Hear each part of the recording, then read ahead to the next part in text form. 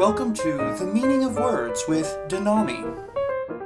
Today's word is fast food. To fast means to refrain from doing something. Therefore, fast food is the food that you don't eat.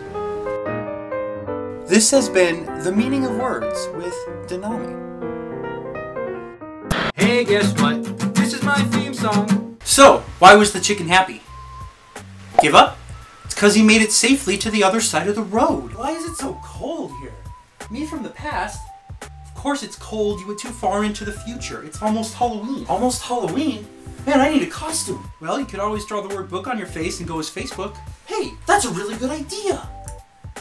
Nicely done. Now that's classy. Okay, see you later, future Tom. Bye, have fun in the past.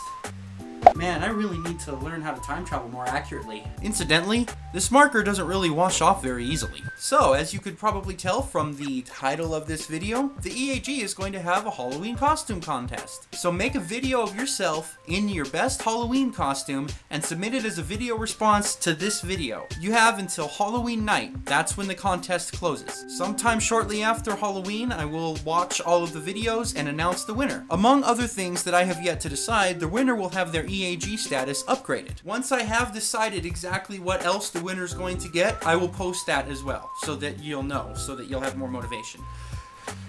I just haven't decided on that yet. And now, here's something else. A few of you have mentioned how you were able to see the reflection of me from the future in the mirror behind him, and that he was masked by the barrier of bad editing. These people, however, are obviously unaware of the consequences of abusing time travel in a way such as I do. You probably just have too much on your mind, like your skull, some muscly, fleshy substance, your skin, scalp, and hair. Unless there's a monkey sitting on your head, that would mean that you have a monkey on your mind. I can tell you from experience, I do not have a monkey on my head. However, I am very much aware of the effects of time travel. You see, I am not supposed to cross my own timeline as much as I've been doing.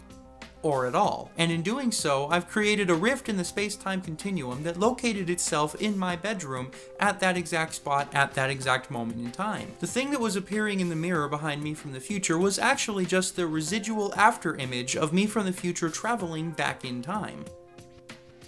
Nevertheless, I should probably refrain from filming in front of a mirror. And by the way, you never did tell me what actually was on your mind. In the comments, Mr. Curtis writes, "Dragon Ball Z rocks," and then he made this face. Well, I'm sorry to inform you about this, Mr. Curtis, but unfortunately you're in the wrong place. There are no Dragon Balls here. Ooh. Haha.